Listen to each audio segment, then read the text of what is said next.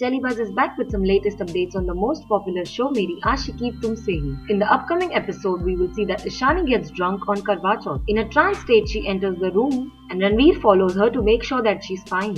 Ishaani asks Ranveer if he had killed her father, but he does not reply. Ishaani takes Ranveer's silence as a yes. What will happen now? Well, check out this exclusive interview of Ranveer and see what he has to say about this. फिलहाल scene ये चल रहा है कि Ishani drunk हो जाती है, वो रूम में आती है और मैं उसे देखता हूँ आके कि वो ड्रंक है, तो शी स्टार्ट्स एक्टिंग फनी और पीने के बाद आदमी कुछ बोलने लगता है, तो उसके माइंड में एक चीज़ होती है जो उसको खल रही होती है, वो ये है कि उसे लगता है कि मैं उसके फादर का कातिल हूँ।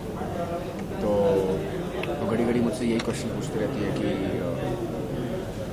तुमसे एक बात कहूँ, तो हाँ, तो कुछ नहीं, तो उसे कई बार हंसी में डाल देती है। फिर उसको फाइनली वो पूछती है मुझसे कि तुम हो मेरे फादर के कातिल और तुमने मेरे फादर को मारा है एंड आई हेट यू।